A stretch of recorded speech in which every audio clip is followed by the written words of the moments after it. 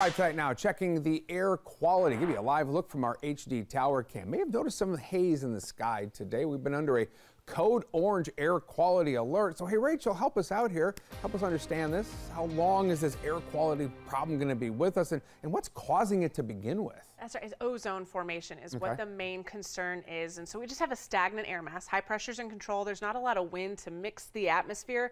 And we had some lingering wildfire smoke, not helping whatsoever. So that's why we had a code orange air quality alert yesterday for actually several more counties than what we had today. This one that you see on your screens for Mecklenburg, Cabarrus County, and this is going to expire here in just about 21 minutes. So it's almost done for the night, but these are the same exact counties that are going to be under yet another code orange air quality alert tomorrow from 10 a.m.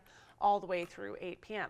So what does that mean when we've got that code orange? It means unhealthy for some. If you've got heart or lung disease, if you're an older adult or some of those younger children, just limit that outdoor exercise or outdoor activities, any strenuous activity especially. It's going to be advised again. So we've had it yesterday, today code orange, tomorrow now code orange. So that's new here as of even the last couple of hours where they went ahead and just issued that. But by Friday, we should start to see a little bit of improvement, code yellow or moderate, which means that most of us should be good to go heading outside. What we're going to be looking at that point is a cold front moving in, and that's what's going to be sparking some showers and storms. So Jamie, there's a lot to talk about within this forecast, especially given the fact we've got Labor Day weekend plans coming up.